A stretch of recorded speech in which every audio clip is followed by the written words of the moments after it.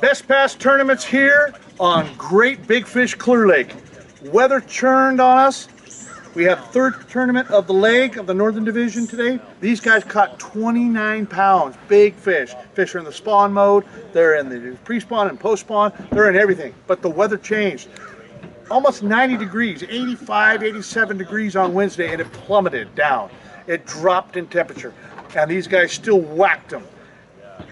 Second place, 29 pounds.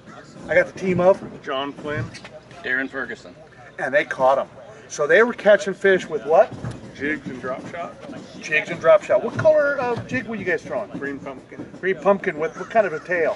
Chigger craw. Chigger craw. Berkeley Chigger craw. Gotta watch that. So that was a regular Chigger craw or the ones with the curly tails? Regular. Regular Chigger craw. Makes a really good wavy. It waves at the fish. So how deep and how big was that jig? The 3/4 ounce jig did anywhere from 10 to 15 feet of water. Okay, so you're thumping that bottom. Yes. And so you're thumping that bottom. What kind of bottom are you looking for? Hard bottom. Hard bottom. Rocks, steep, bluffy banks.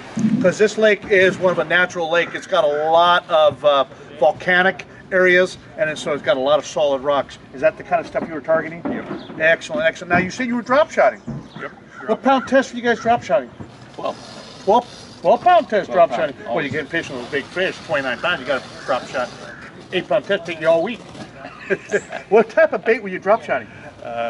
Robo worms. Oh, robo worms, okay, okay. Is that, what kind of color? Oxblood red flake. Okay, oxblood red flake, you know, typical. A lot of guys throw a lot of red on this, like the crawdads are basically those creek crawdads that look like in Louisiana, California Delta, Arkansas River. They got those red devils, we call them.